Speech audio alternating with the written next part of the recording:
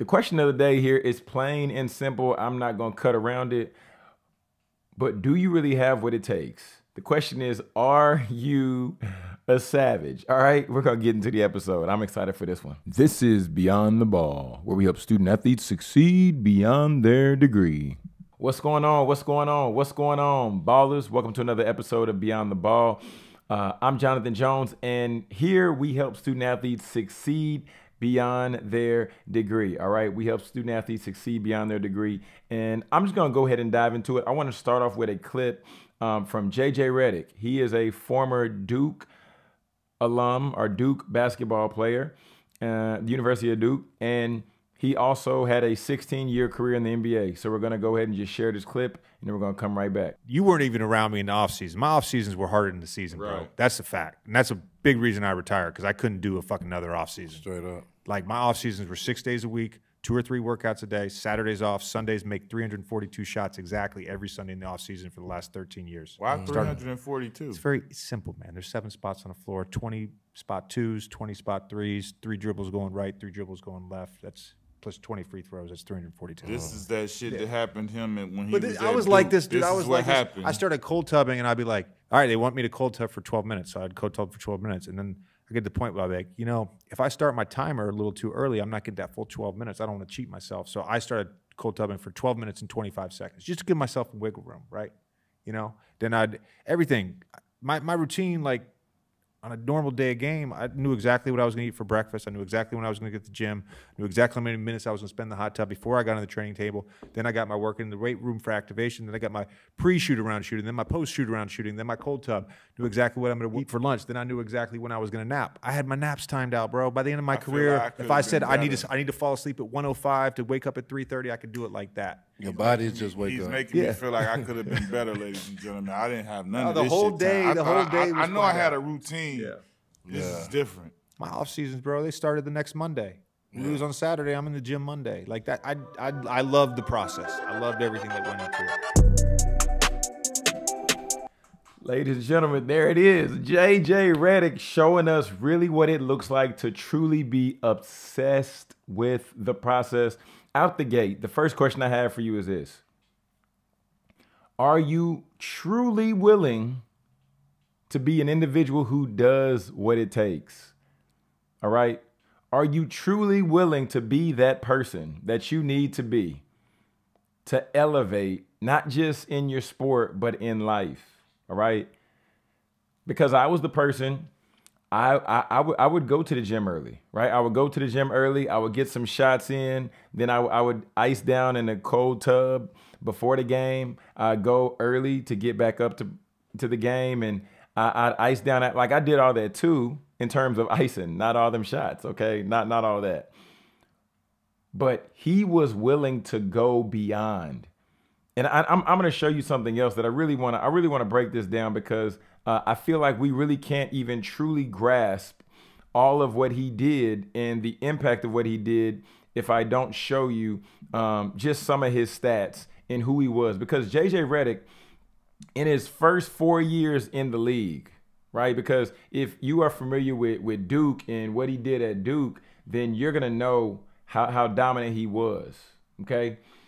But you might not be familiar with his career in the league. So therefore, I want to break that down and show you a little bit about his career in the league, because this will help you further conceptualize how dedicated he really was. So look, check this out, and I want to make sure you can see it.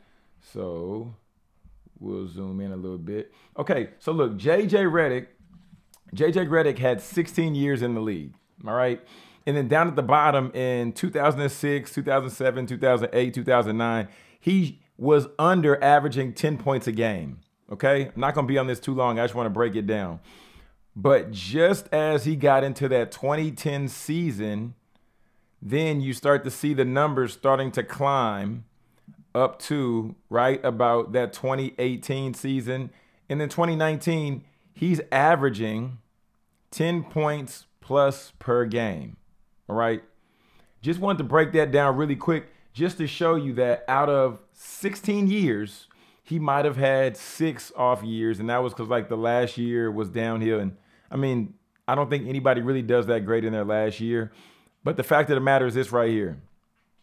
JJ Reddick was so locked in to what he was doing and so locked in to the mission at hand because he was truly obsessed with the process, okay?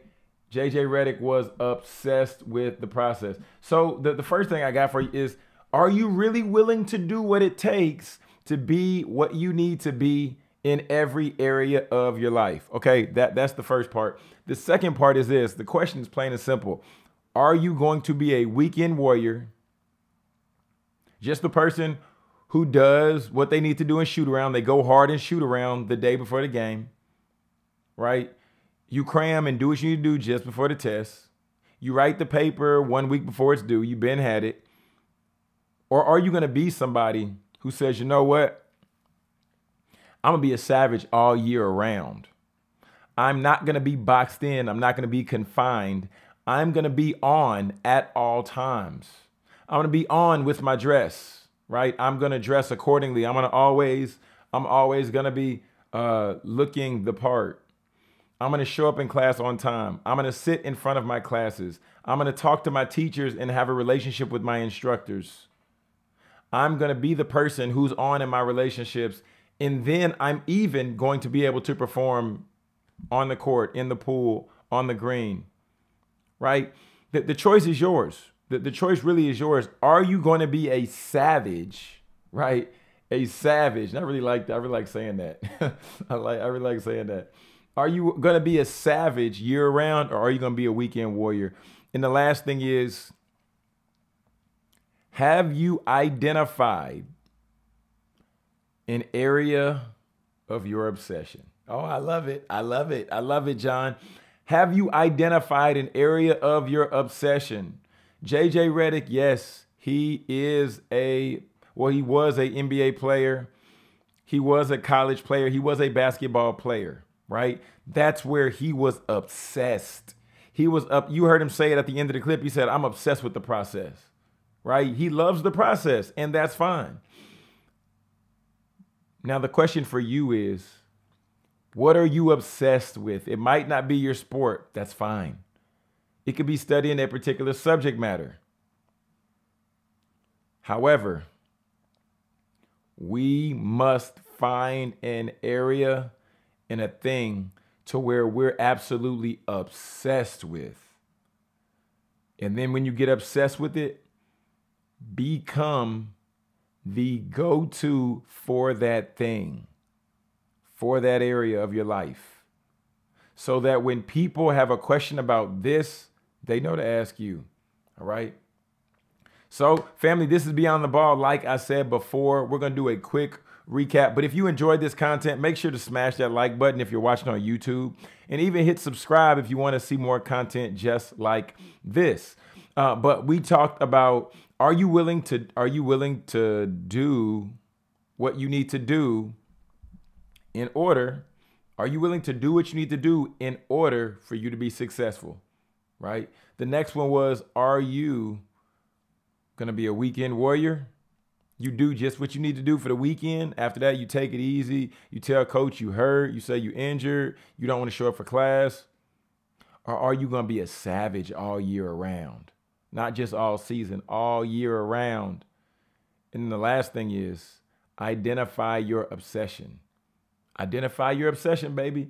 Once you identify that obsession, go all the way in on it, because that's going to be your ticket in life. All right. This is Jonathan Jones. This has been another episode of Beyond the Ball. Like we said before, if you enjoyed this content, be sure to smash the subscribe button and drop a comment down below. Let me know what topics you would like to hear me cover or who you'd like to see me interview next. It's Jonathan Jones. This is Beyond the Ball, where we help you succeed beyond your degree.